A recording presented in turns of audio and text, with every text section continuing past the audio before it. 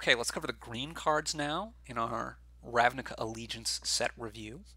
Starting with Axebane Beast, 4 mana 3/4. Very solid limited card. Usually happy to put it in my deck. Occasionally I cut it, but it's pretty rare. Um, yeah, let's move on. Biogenic Ooze, 5 mana for a 2/2. Pretty bad. But when it enters the battlefield, you make another 2/2. Okay. That's not really the enter the battlefield trigger that I'd want to terribly abuse in my, blink kind of deck, but I guess it's something. Um, at the beginning of your end step, put a 1/1 counter on each ooze you control. So if this doesn't get killed immediately, right, they have to untap before they kill it, you get 2/3/3s, which we had from Ixalan or Rivals of Ixalan. There was 2/3/3s with Trample, I think. That never really saw any constructed play. This, if it survives longer, can do even more. It also has this activated ability for 1 green, green, green, you're going to make a 2/2 ooze. So also, if you have a lot of mana, it can do more.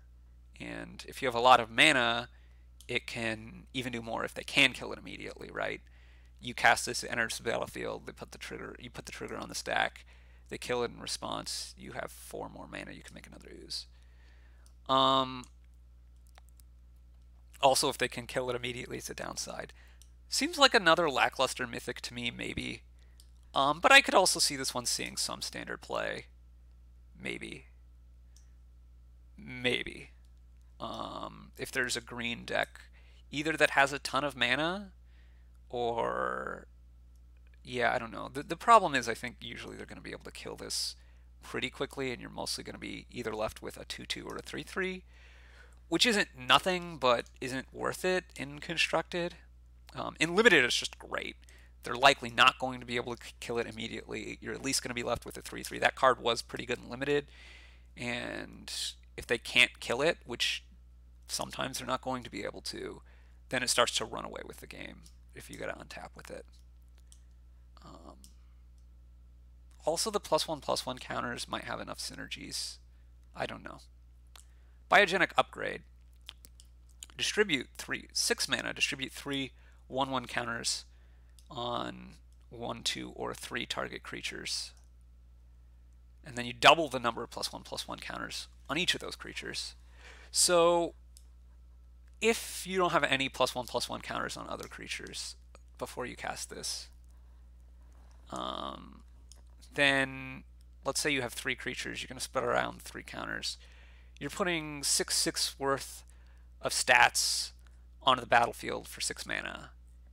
It's okay, but not fantastic. Of course, this is not quite the base case. Oh, I guess you're doubling all of them, so it doesn't matter. You could put them all on one creature and you're giving it +6/+6, right? Forever. So you're getting 6/6 out of this if you don't have any counters to start with. You got to distribute it more or less how you want. That card is probably not playable. Well, it's roughly playable in Limited, but it's not great. Although even that would sometimes just win games. In green, both of the guilds have +1/+1 counter mechanics. So you're probably going to have 1 or 2 counters, there's a good chance, on creatures already. In which case, this is giving 6 plus the number of +1/+1 counters those creatures already had that you put on this. So it's giving 7 or 8, which is pretty good. Like, especially if this is on multiple creatures, it's going to be very hard for them to compete with the size of your creatures. And if they don't have a lot of removal that's very unconditional, then it's going to be tough for them to deal. This is 6 mana. You do get quasi-haste out of it. I think this card's actually going to be pretty good. We haven't seen that much in the way of removal that deals with this very well. There is that bounce spell in blue, a couple of them, so do watch out for that. But unconditional removal, there isn't just a ton of that is going to work super efficiently. So I think this card could be pretty good. Obviously not something that I expect to see play in Standard, although I guess maybe if you can really synergize a ton, then yeah, I don't really see it anyway. End Rays Forerunners. So this is like a Craterhoof Behemoth, kind of. It's bigger to start with. It gives your creatures vigilance, but only your other creatures get the bonus, and it's only +2/+2. So it's basically worse in almost every way. If you're just straight up casting it by itself, it's better. I guess it also has vigilance. But like in older formats, you're basically always going to prefer Craterhoof. However, you don't have Craterhoof in Standard. Can this see play in Standard? Maybe? I don't... There is a token deck that could play this and get good use out of it. But I don't know that you need to play an 8-drop in that deck. They're already playing like Flower Flourish, I think. And that obviously isn't as good as this when you do it, but it's close enough, and you're not going to have this 8-drop rotting in your hand when you can't cast it.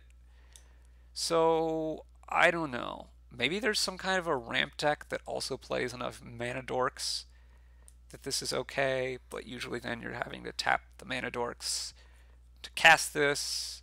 So I'm not really seeing this, but I mean, it's a very powerful effect. Let's move on to Enraged. Oh, and in Limited, yeah, 8 is a lot of mana in Limited. It will probably win you the game if you last that long, but 8 is a lot of mana, and this is not like Ugin powerful. So unless the format is like quite slow, and I think it's going to be slow, but not that slow, I'm not sure that End Rays Forerunners is really where you want to be. Okay, Enraged Ceratok, really strong limited card. 4 mana 4/4 is already pretty good. This can't being blocked by cheap creatures means that you can't chump it, basically. Not cheap creatures, but low power creatures. So, and you can't, and it's a lot harder to double block also. So, just a really solid card, but not like a bomb or anything. Gatebreaker Ram. Now this is a gate payoff as well. So if there's going to be a gate deck, this is going to be another one of the big reasons why. And yeah, so it's a 2/2, but it gets +1/+1 for each gate you control. And if you have at least 2, then it has vigilance and importantly trample. Yeah, again in Limited, you need to have at least 1 gate in play for this to be good enough to play. If you have 2 gates in play, this is very good. Going to have 2 gates in play by turn 3 or turn 4 even, it's going to be pretty tough to make that happen. You're going to have, you know, like the 8, 9, 10 gates. But if you get like 5 or 6 gates, this is a perfectly playable card because you're going to have, it's going to be at least a 3/3. If you get 3 gates, it's like mediocre because it's probably not going to be better than a 3/3 very often. So you want to have extra gates before you want to play this at all. But if you build around it and get a lot of gates, then it can be very good. In Constructed, if you have your deck with like all gates, this is a huge trampling vigilant thing your opponent's going to have to deal with. Unfortunately, in Constructed, they're going to have removal spells that can deal with it much more likely than in other formats, so still not having great hope for this, but yeah, if there is a Constructed gate deck, this is in it. I guess unless it's like a Maze's End Constructed gate deck in an older format, in which case it's probably not playing creatures at all. Gift of Strength. Yeah, I think this is a reprint. It's a fine trick. Growth Chamber Guardian. In Limited, this is pretty good. You're probably not getting an extra copy of it, so it's not doing the search thing. But it's a 2 mana 2/2 that you pay 3 mana on turn 3 and you have a 4/4 that can even attack on turn 3. That's already really good. As a 5 mana 4/4 later in the game, that's not fantastic, but you know, it's a later in the game card. It's okay, and it was good early. So it's like quite good in Limited. It's not like, again, it's not the most broken bomb ever. It's probably roughly similarly powered, these 2 cards in Limited. But they're both pretty darn good. In Constructed, this card also looks really good. You can either do the same thing, and that's just like reasonable to okay. you do have to be a little bit worried about getting blown out by a cheap removal spell from your opponent, which they're reasonably likely to have. If you know the format, then you know how likely they are to be having it, and you can play around it accordingly. However, there's also some other things you can do with it. There's some ways that you can put +1/+1 counters on it otherwise in Constructed, and because you are going to have 4 of these in your deck in Constructed, you just then get to start chaining and getting card advantage also off of your reasonably efficient creature to start with. So yeah, this card's just excellent. Gruul Beastmaster, totally a limited card. This looks a little bit better than the Menace one to me. So 4 mana 2/2 haste that pumps something +2/+0. Yeah, so that's 4 damage the turn that it comes into play.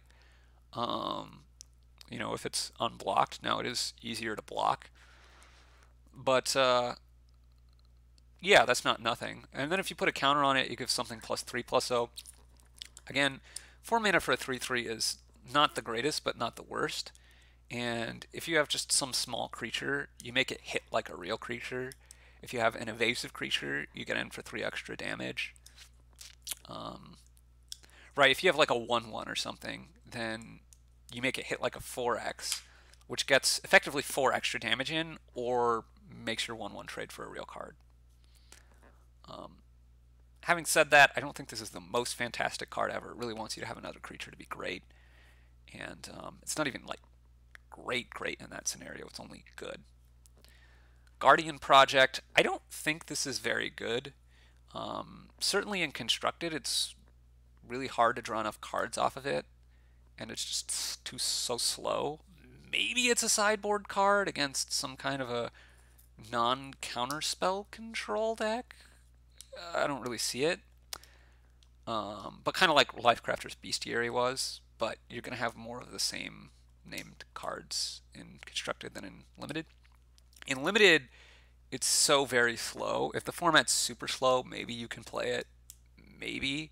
You are mostly going to have differently named creatures, but like if you play 2 creatures off of this, then it's drawn you 2 cards, and it's been after this, then it's drawn you 2 cards, and it's kind of been slow in doing that. So you kind of want to be playing at least 3 for it to be, you know, worth it on rate, which, okay, in Limited you really might do. And so if the format is kind of slow, this might be playable in Limited. You really need to have a lot of creatures with different names and to be able to deal with a fast deck, if that is a thing that you have to worry about in the format. So it requires a lot of things, but it might be playable in Limited. It might be very good in Limited if the format's real slow. But yeah, I don't really see it in Constructed at all. On the other hand, Incubation Druid looks like a very good Constructed card. First of all, 2 mana for a mana dork that makes, you know, any color that your lands could already make. That's reasonable already. It's not the greatest. The ability to pay 5 to make it a 3/5, that helps. That's not nothing. Like, really, you can attack and block with it sometimes. So that's something. That turning this into making, like, basically turns this into a Gilded Lotus, that's definitely something. Although, I'm not exactly sure what you're doing with all that mana. There are things you can do with all that mana. But then if there's any way to put counters on this like more incidentally without necessarily having to adapt it, then maybe this can start making 3 mana as soon as turn 3. And if it can do that, it's like you're ritualing up and you can really make stuff very fast in some cases. So this looks like one of the better Constructed cards in the set to me. Obviously it needs a little support, but I think there is enough. So yeah, I expect this to be a Constructed player. And then in Limited, yeah, just a mana dork is usually fine in Limited. And then the 3/5 body is going to be much more relevant in Limited. Making the extra mana, maybe less so, but yeah. Mammoth Spider. This is a reprint. It's good. I like this art too. But yeah, there's not a lot that attacks through it in the ground or on the air. in the air or on the ground, not on the air. Anyway, there's not too much that attacks through it, and so I would often just play like 3 of these in a deck, in a draft deck, and then eventually have something that I'd go over the top with, right? But even the 3/5 reach itself, like you get enough of them in play, you can start attacking stuff. Open the Gates is a lay of the land that can find a gate. If you're playing more than 2 colors, then this should be in your limited deck, assuming that green isn't the splash anyway. If you're playing constructed, I don't really expect this to see any play unless maybe you're playing a 5-color deck. Maybe. Yeah. Rampage of the Clans. Oh, and you're not playing it in less than a 3-color deck in limited, I don't think. It's just not good enough, I don't think. Anyway, Rampage of the Clans.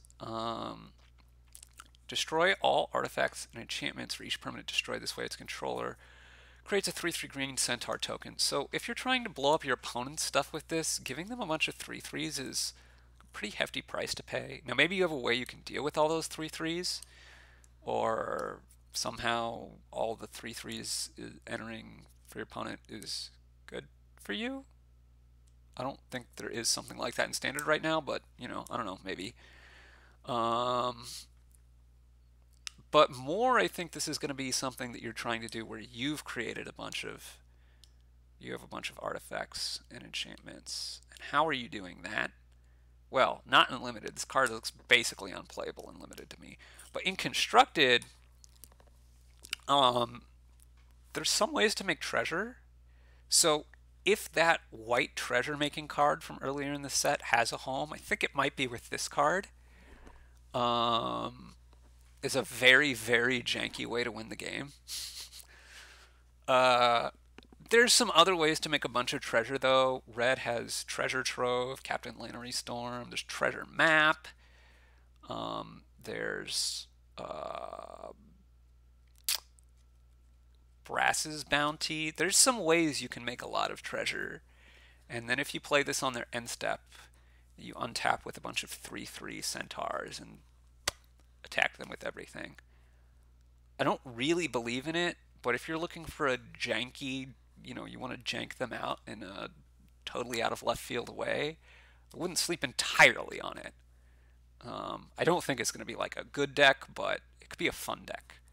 And not that uncompetitive that you just lose every game. Rampaging Redhorn. This is a good rate on a Riot creature, so I haven't been that impressed with a lot of the other ones before, but 5 mana 5/5 is already a good rate in limited. 5 mana 4/4 haste already also a pretty good rate in limited, so I think this is going to be one of the better green commons. It's just got keyword big. Regenesis, on the other hand, yeah, 5 mana to get 2 permanent cards only to your hand seems a bit too inefficient, even if it is an instant to me. I don't really see this seeing play. Maybe there's some really weird combo. It's hard for me to imagine that would be worth it. Like in constructed, there's an X spell that can be this, right? It's like XX green, and you got to regrow X things, and that really isn't seeing any play. And this, you have to cast it for 5 and get 2 things. So it's worse than that. It's an instant, but who cares? Like, I mean, it's not nothing. I'd rather have it be an instant than a sorcery, but it's not a big thing on this effect, I don't think. So I don't really see it. I also don't see it in limited unless the format is absurdly grindy. It's just not efficient enough for something that doesn't affect the board. Root Snare is a fog. Yeah. Don't play it in limited. In constructed, there's like a turbo. I guess in limited, maybe if they have the whatever the Trumpet Blast is that's in this set, you could maybe sideboard it in. I'd still rather not usually. In constructed, there may be a Turbo Fog deck. Obviously, this goes in that. I think this is already legal, so whatever. Sagittar's Volley. Destroy target creature with flying. It deals 1 damage to each creature with flying your opponent's control. Yeah, so if there's enough Thopters or 1/1 spirits going around, then the second part of this can be good. If there's enough big flyers going around, then the first part could be good. So I think in limited, this is going to be a card you sideboard in pretty often. In sealed, you might even main deck one. I would not main deck one, I don't think, in draft. In constructed, maybe this is a sideboard card. I have looked for this kind of thing before. Usually I want to be able to have it be bigger for the global effect, like I want a windstorm. But okay, it's maybe going to be playable. I think usually you're not going to play it for the plummet effect. I think plummet is actually even legal, and there's some things that do plummet or disenchant that cost 3 already.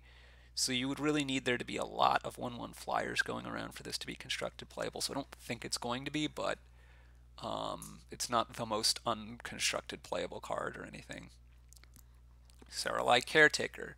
This card does not seem good enough for a limited. 1 mana 0/3 Defender. No. Needing to tap 2 creatures to make a mana. No, not really. Constructed, yeah, if there's the walls deck, then this probably fits in, but it's not like amazing. Sorrowform Hybrid. Really good, solid limited card. 2 mana 2/2 is fine. The ability to do something late game, like we talked about on that 1 mana 1/1 flyer in the blue part, is good. And you're going to hit 6 mana usually, and adapting 4, yeah, turning it into a 6/6.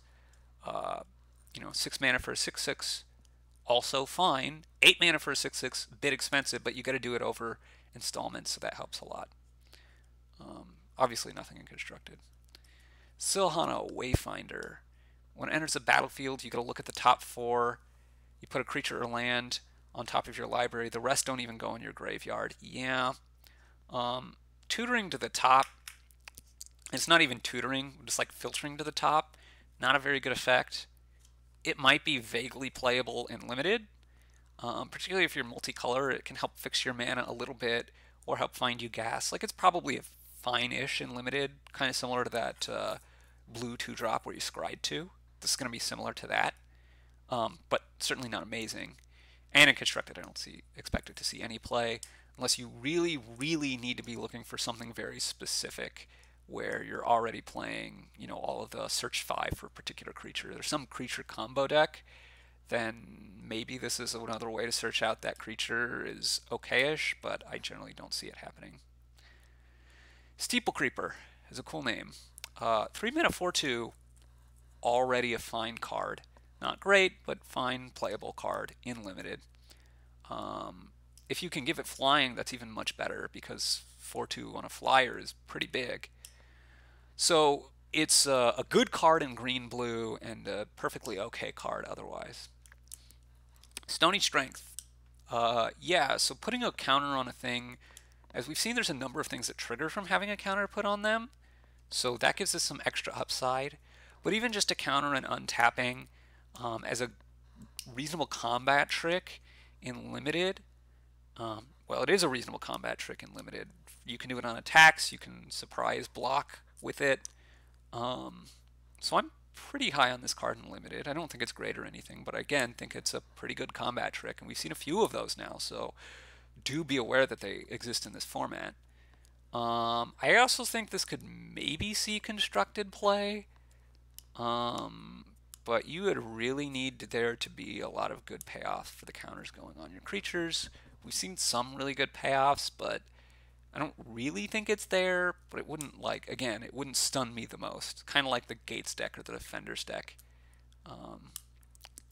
Sylvan Brushstrider, 3 mana 3/2, you gain 2 life on entering the battlefield. Limited filler, you could play it, you could cut it. I usually like to cut it, but it's fine, especially if you're getting attacked a lot to board in.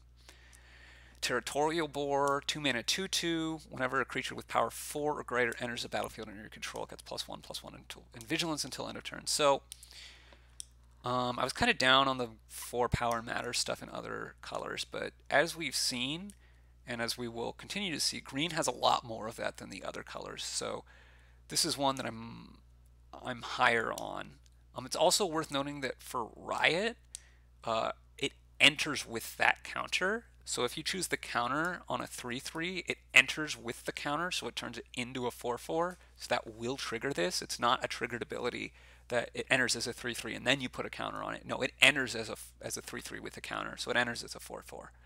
So that will trigger this. But already, just like a bear is already fine, and then the ability to be a 3/3 later, sometimes with vigilance, makes this a card that I'm going to be happy to play in basically every green deck.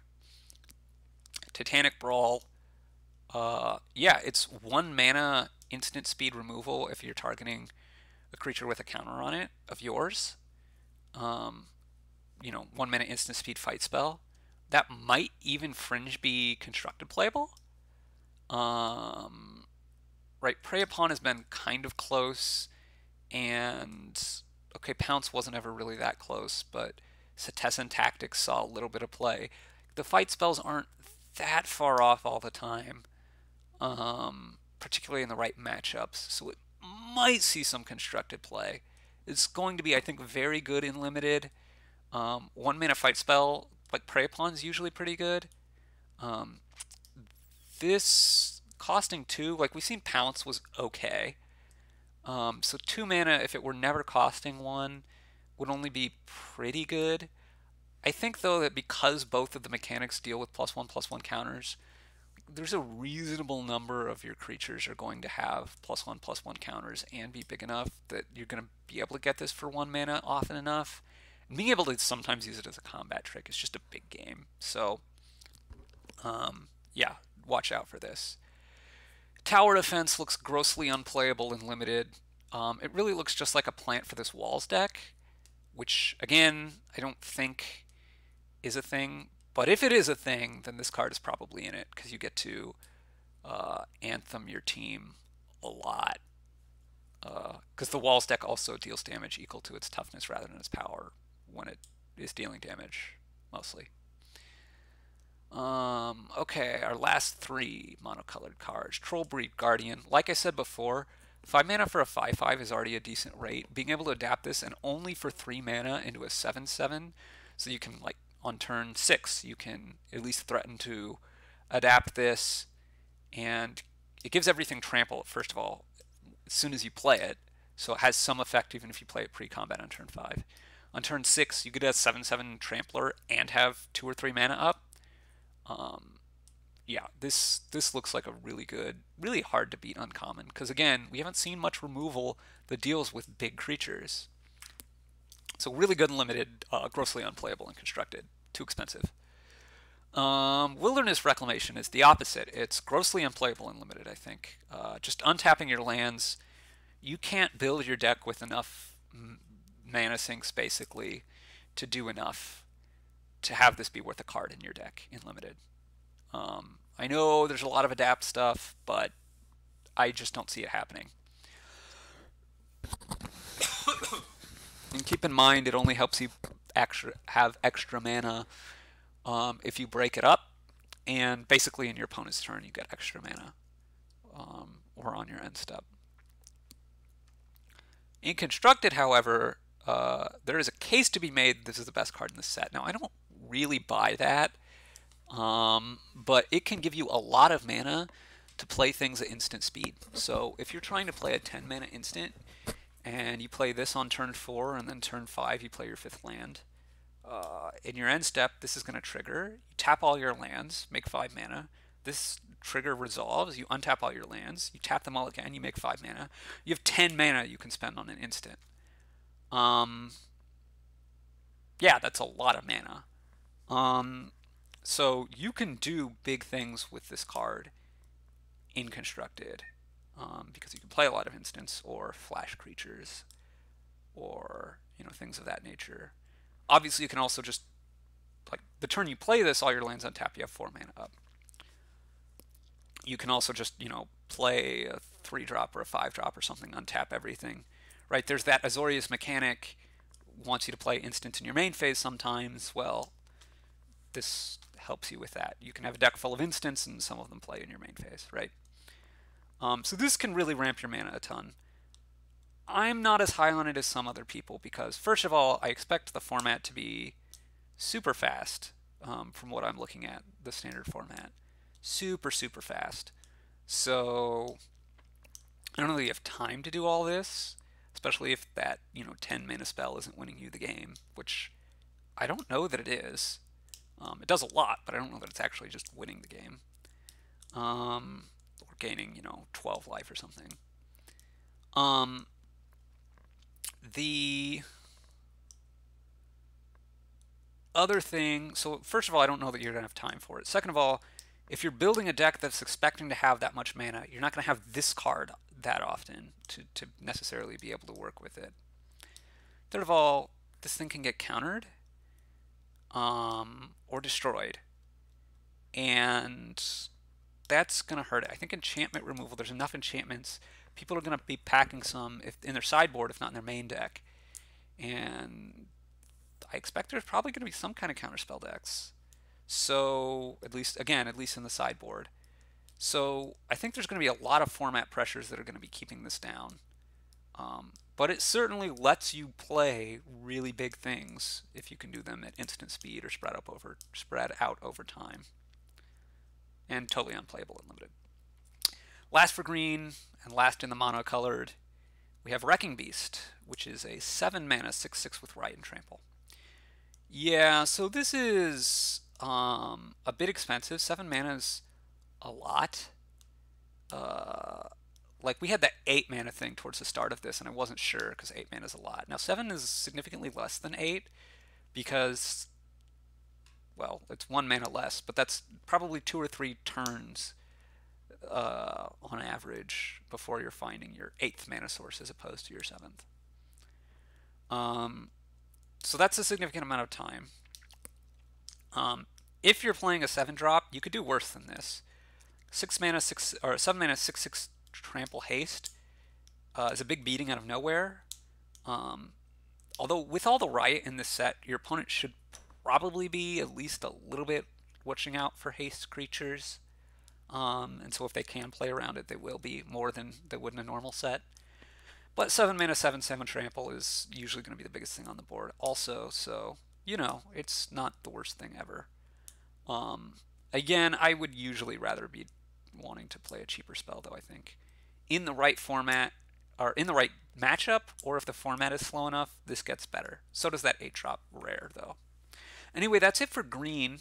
Join us soon for multicolored artifacts and lands, which I think I'm going to do all at once because there's very few artifacts and lands, even though there's a lot of multicolored. Anyway, we'll catch you then.